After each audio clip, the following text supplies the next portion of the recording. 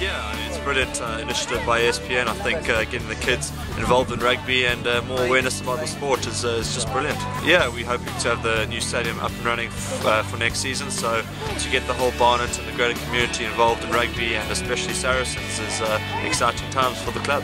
And the reaction from the children, how did you find it this morning?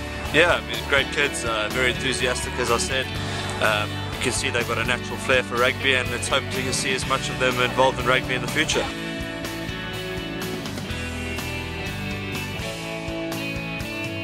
Yeah, definitely. The kids look like having fun, and yeah, it's been a nice day.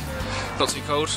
The kids look like they've been basic understanding, and definitely doing these camps is going to help them do all that stuff, and they look like they're having a good time. So.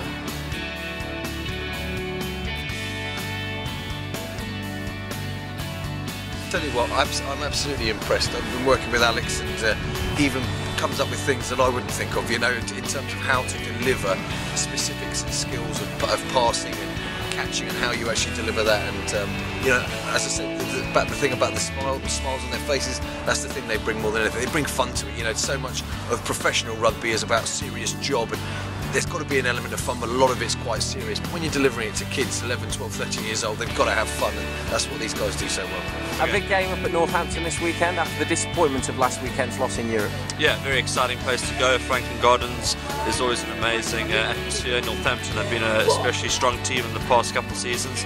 We've had some great tussles with them, so yeah, the boys are definitely up for it, and I think it's going to be a good showing for Saris.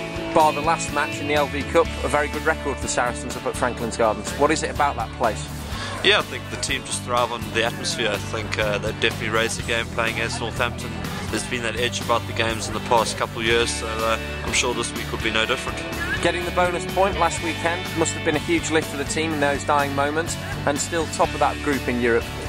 Yeah, I think as a team we were kind of disappointed. We thought that we'd done most of the play and probably enough to win the game. We just conceded 2 soft tries, which kind of just shows the difference at this level. So getting the bonus point was obviously key, still staying top of the pool and eager to go into the next round.